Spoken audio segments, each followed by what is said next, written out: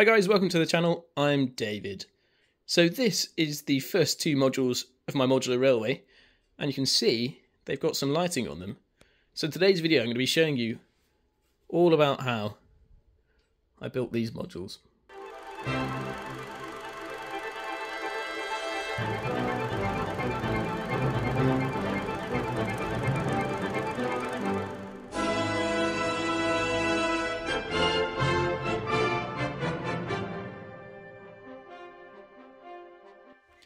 Okay, so I thought I'd start this video by talking a little bit about my design philosophy for the lighting of the layout. It's not a topic that many people really talk about. Most people are just happy to leave their room lighting illuminating the layout. Some people will go a bit further and they'll add some extra lighting, maybe some spotlight rails in the ceiling or some LED strips, but I don't think it's a topic that really comes up in conversation too much, and it can really change how your models look. If you've ever had the chance to build a small diorama, whether it be railway related or otherwise, and take it outside into the real daylight, you'll see just what a difference it makes. To have real daylight, just the correct colour, the correct sort of ambience, and also just getting that sharper light and causing shadows on your model can make it look so much more realistic. Now this can be very hard to achieve. It's not possible to get real sunlight on your models a lot of the time. For one, you're not going to be building your model railway in a garden, and also if you wanted to fill your layout room with windows or skylights, you might get some really good lighting, but after a few years I think you'd get a lot of UV damage. So as modelers then, we are therefore left with the options of using LED lights, bulbs, halogen tubes, or those sorts of fittings. In today's video I'm going to be showing you how I use LEDs, as these are a really energy efficient way of lighting your layout, and they're really effective when used correctly. Once you've chosen what type of technology you're going to use to light your layout, in my case LEDs, you've then got a couple of choices to make. First off being how you're going to mount them. So as I said, a lot of people will choose to mount them directly to the ceiling, but this is more of a permanent option. In my case I'm building a portable layout, probably similar to how you'd build an exhibition layout, although this is just so I can move it from house to house. So this means I'm going to have to build some sort of lighting structure that goes above the layout. The next choice you've got to make is colour. Now there's a few different arguments to be had about what colour is the best match to sunlight, and this will massively vary based on time of year, intensity of the sunlight that day, the time of day even can change the colour and hue of sunlight. But probably one of the most agreed upon ranges is around the 4000 to 5000 Kelvin mark. Now if you're not sure what Kelvin are, this is just a scale that's been used to define different colours, particularly of white light, when it comes to purchasing lighting products. Now one of the best ways to achieve a really good daylight white has been to use cool white LEDs mixed with warm white LEDs, and that gives you this really nice mix in the middle that just looks like daylight white, and you'll see this on RM Web really effectively if you follow the little model page, and that's been a great inspiration for the lighting in this video. So moving back to this video itself, you'll see me change my mind halfway through. I initially start by putting some 24 volt LEDs that I believe are 5000 Kelvin, so towards the upper end of that lighting scale. I then realised they're actually quite dim and diffused, and I wanted a slightly harsher light, so I've come back and added one of my old lighting units from an older layout, which we'll see in one of my older videos, link in the top corner, which includes some warm white LEDs and some cool white LEDs, just to add to the mix. So yeah, let's get into it. Okay then, so this is the basic framework for the lighting rig. So I just cut up some timber, some 38 by 38 pine, cut it down to size, and then I've glued and screwed it together, remembering to drill pilot holes for the big screws. Those are 70mm screws holding it together, and it's nice and solid, and it's all square. It's going to be raised up above the layout, and there's going to be LEDs on the underside of it facing down. This front edge doesn't have a framework on it at the moment, because that's going to be a nice finished piece of pine, painted black, and pinned to the front rather than screwed, so it looks nice, and that'll be the front edge you'll see above. Now of course, to raise it up I need some sort of post in each corner, and I've actually got some shelving brackets as well. They're going to make it nice and rigid. So ideally these would be relatively flat and I could stack them against each other, because I'm going to end up with a few of these to light all the different modules. So my idea, instead of having one long piece of timber, is to instead just have a short piece. I can have my shelving bracket up to here, and then I can have the lights on the underside and the nice bit of wood on the front, and it worked really well. But obviously this is nowhere near tall enough to raise the lights up a couple of feet or 1.5 feet above the scenery. So that came along with this idea. So this is just a piece of 38 by 38. Then we've got some 40mm square box section aluminium cut down to size, and I've whittled down the ends of these bits of wood. Try and do this with one hand. This should just slot down into there. Okay then, so it's installed, the first section. So I ended up making it up, putting those posts on with the shelving brackets. As you can see, there's also a long screw down in through the top. Then it was a right palaver trying to get these attached, so I ended up clamping them into place and testing various things. In the end, the easiest way was just get a screw in each side and then adjust moving that screw until I got it level with this baseboard anyway, so the same height all the way along. The great thing is it is adjustable if I can. It's a tight fit, so you can just squeeze it up and down. But no, I think that looks good. From the front of the layout then, you can see we've got these 3 posts ready to hang some LEDs above the layout, and that should light it up quite nicely. Then of course we can add the nice fascia piece along the top here, so we'll have black fascia at the bottom, black fascia at the top, and it should look quite nice. And it's time to have a quick look at some LEDs. This is what I've gone for.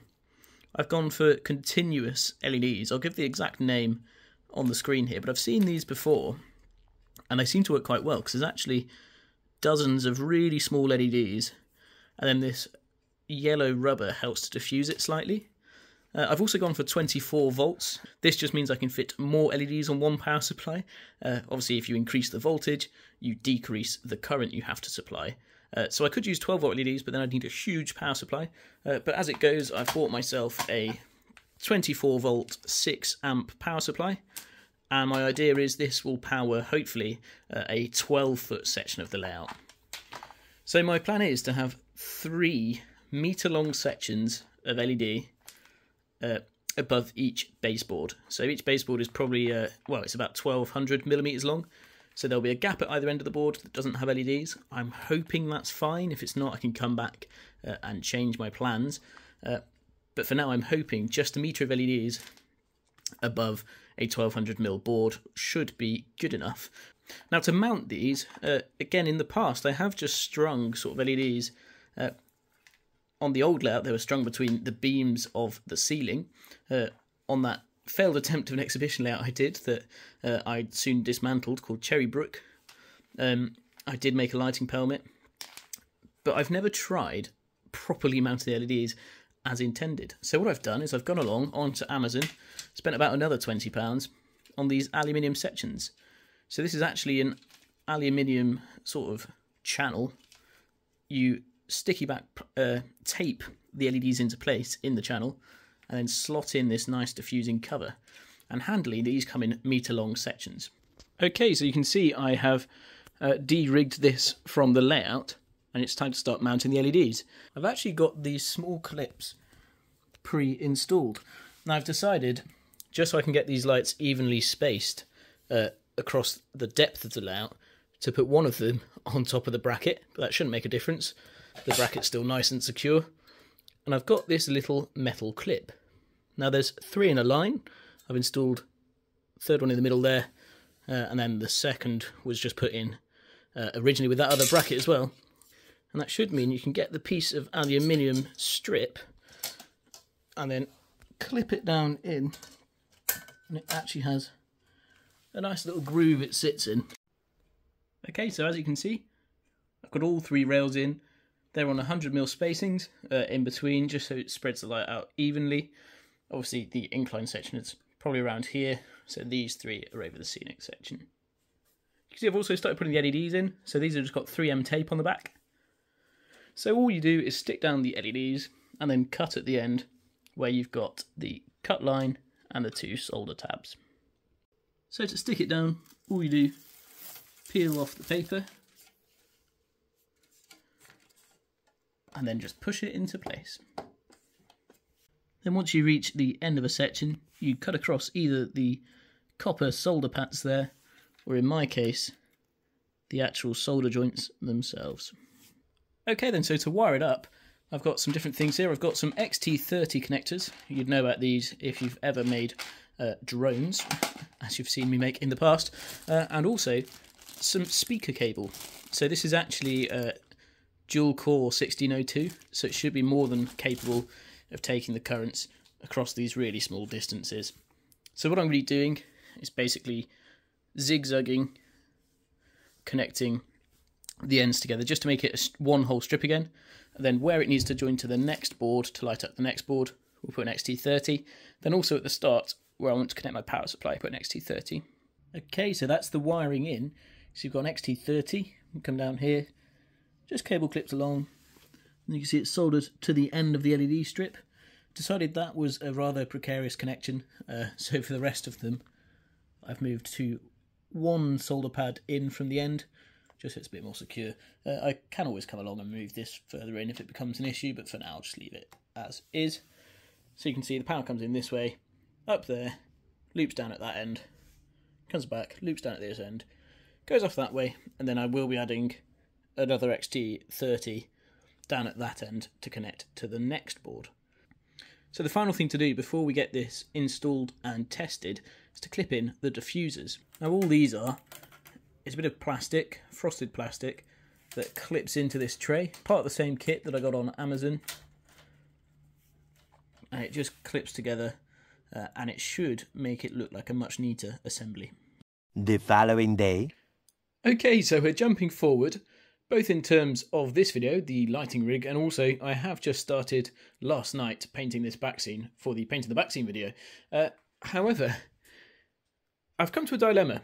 So the lights that I've just shown you the process of installing, you see them there, are giving a nice soft glow of lighting over the layout, but they're really not bright enough for what I wanted. Comparing to the lighting rig on West Canal sidings, they're just really not bright at all. But again, it's a nice soft daylight glow. So in a panic last night, I searched around and I found a different LED strip. So you can see at the front here, this is a waterproof 24 volt LED strip, and it's a bit brighter. Unfortunately, I seem to have got the wrong colour. I definitely ordered 4000 Kelvin, which should be a lighter sort of daylight white colour.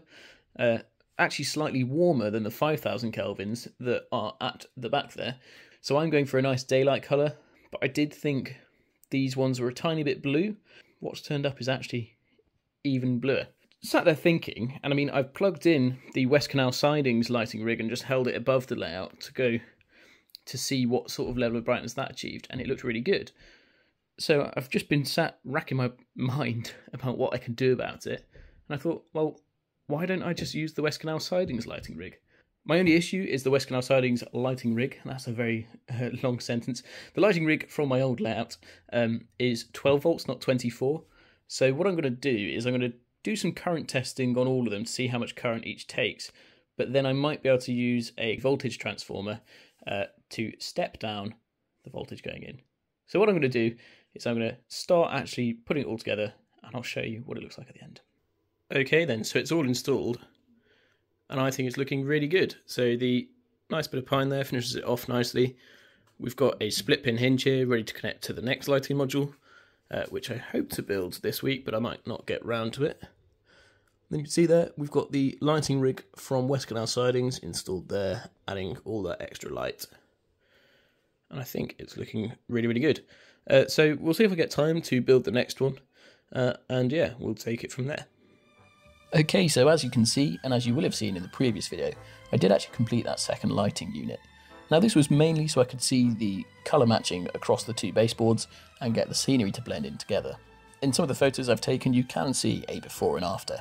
So this is with the lighting unit on, and then if we turn it off, you can see you just really don't get as much detail in the scenery, and the colours just don't look as good. If we look at a photo zoomed in there on the viaduct, you can see it really makes a difference to how the painting and weathering just stand out and look really realistic. And again, here are just some photos from the layout showing the lighting.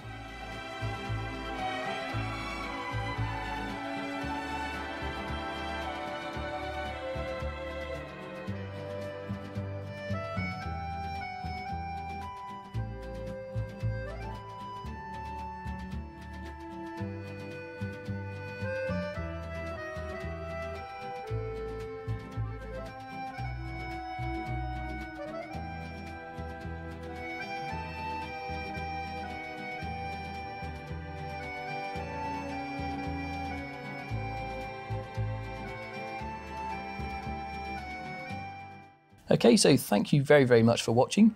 I think the next video is going to be on weathering some rolling stock. I did manage to get 4 maroon Mark 1s weathered, as well as 2 plum and custard coaches, and my Dapol large prairie has also been weathered. So I hope you look forward to that one. It's going to be using some airbrushes and powders and various techniques, some dry brushing as well, I think. And then after that, I've got one more video in the backlog, and hopefully by then, I'm back at my parents' and we can keep working on the scenery.